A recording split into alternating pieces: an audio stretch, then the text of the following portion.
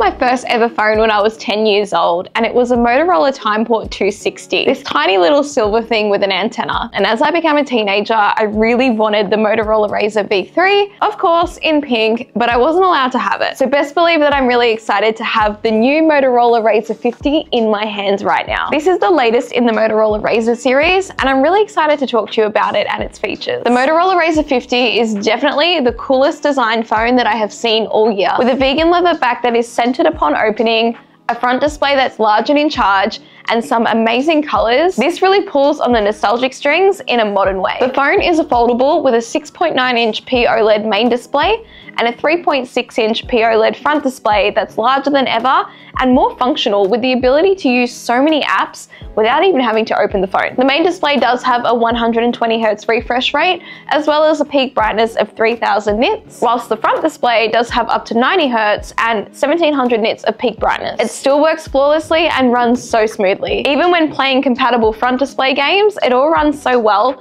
and both screens are such a joy to use. The display is also rounded and sort of looks bubble-like. I can't really think of the right way to explain it, but I like the way that the glass curves over the edges because it sort of feels frameless. I just think it looks really nice. It does have a MediaTek Dimensity 7300X processor and 8GB of RAM, and this specific model is a 256GB option and does have 4GB of RAM boost. It has a 4200 mAh battery and does support turbo power charging for a faster charge, but the best part is it's so light and only weighs roughly 188 grams. It is crazy how light this thing is. The vegan leather on the back of the phone is a stylistic choice, and it's one that I really like. It really does make this phone feel like a piece of tech that's a fashion statement, as silly as that sounds, but it's just so cool looking. And I have the Spritz Orange here, which I would have to say is definitely my favorite color out of the mix, alongside the matching matte aluminium frame and the blacked out camera bumps. The phone looks and feels premium, and I think that's why the Razr has always been a hit,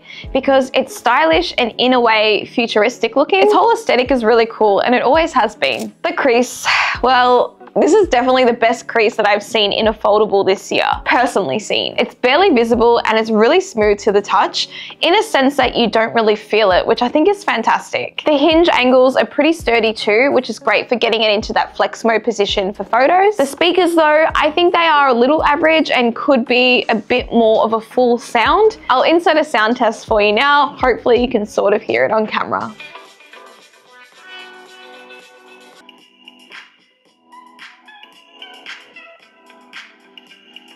But not only does it look cool, it does have a decent camera system too, with a 50MP main lens and a 13MP ultra wide. And if you care about selfie cameras in flipping phones, there is a 32MP selfie camera. Who's going to use it? You're just going to use the rear lenses anyway. But I took a trip to my nonna's recently and I pulled this camera out to give it a test, and I was really surprised at how detailed the images were and how saturated the photos were too. More on that point shortly. But nonna's garden was the perfect spot for color, and the photos really do speak for themselves.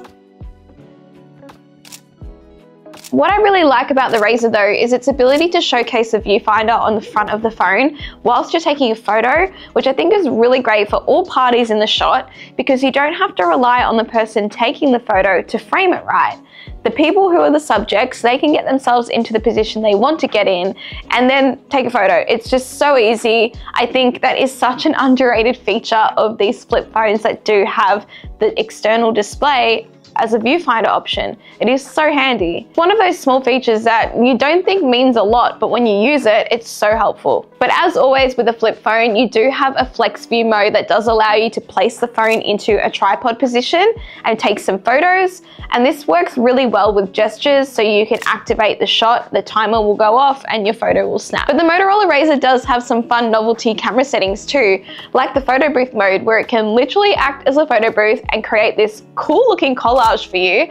I think that's a bit of fun. Overall though, I find that the pro camera shots, they're quite nice, but even the standard photos look just as good. Although, back to the point that I wanted to make before, I will say that the photos do look a little over processed. They are quite high in contrast, and saturation, and I think it's a little bit more than what they should look, but I don't actually mind the style. I know a lot of people do like having a phone camera that can oversaturate the shot. It's not my particular favorite though, but I can still appreciate the way the images look, because like I said before, they speak for themselves. But the 120-degree ultra-wide lens works really well for those 0.5 shots, and that's personally my favorite mode to take photos in. The selfie camera, it is decent, but again, who's really going to use a selfie camera in a flip phone when you can utilize those high megapixels in the rear lens? That's kind of what makes a foldable or a flipping phone a massive selling point. Video though, it's not actually my favorite on this phone, as it does seem to warp quite a bit with objects that aren't in focus and with high motion or movement. So this is something that I really would love to see improved on the next version of the Motorola Razr.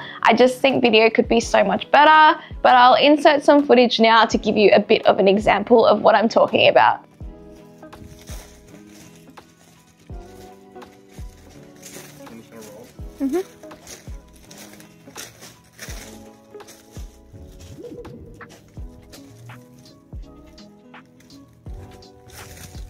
This is Nonna's garden. It's like the happiest place on earth.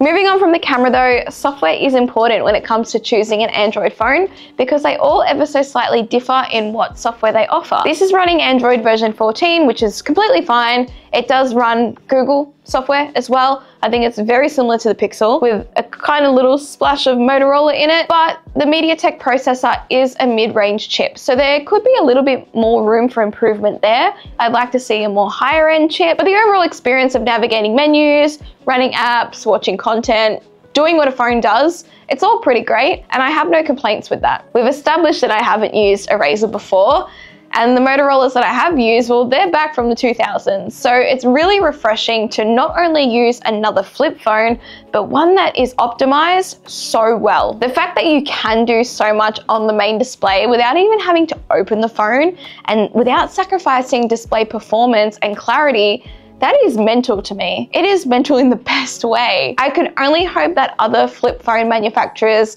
can take this on board and utilize the front screens a bit better and not just limit it to a couple of apps. This can pretty much do everything. I'd say like 95% of everything. I'm not going to bore you though with AI talk, because we all know it exists and we all know what it does on mobile phones.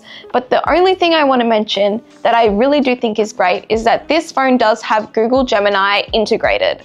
I think that is so handy, because AI assistants that flow in conversations, that's what these AI assistants should be doing. I don't want an AI assistant to tell me that it's found something, it pops up with a link, and then I have to go open that link and read the article. I want it to tell me directly what it's found. That's saving time. That's the whole point of AI. But if you do care about generative AI, this does use Google AI to magically erase objects and stylize images to give them a little bit more flair, and it can move objects around too. I actually think it works really well. But again, each their own. Generative AI on phones is not for everybody. But overall, I really think that this is a really awesome phone. And if I did want to stick to a foldable, I would probably go buy one of these for myself, because unfortunately this is a loan. I have to send it back, but I'm really happy with it. And I would like to see it with a higher processor and maybe some more RAM, but I do understand that this isn't a productivity focused device. It's more of a fun phone. It's a phone for someone who's social and someone who wants a small and compact device whilst being functional. I'm pretty impressed by this, and I really look forward to seeing how Motorola can continue to improve the experience of the Razr phones, because if I was looking for an Android, this is definitely one that I would consider. So thank you so much, Motorola, for allowing me to check out the Motorola Razr 50. I have fulfilled my teenage dream that never happened of having a Razr, and it's been so much fun, so thank you. So hit the subscribe button if you haven't already, because I cannot wait to talk more tech with you in the next video.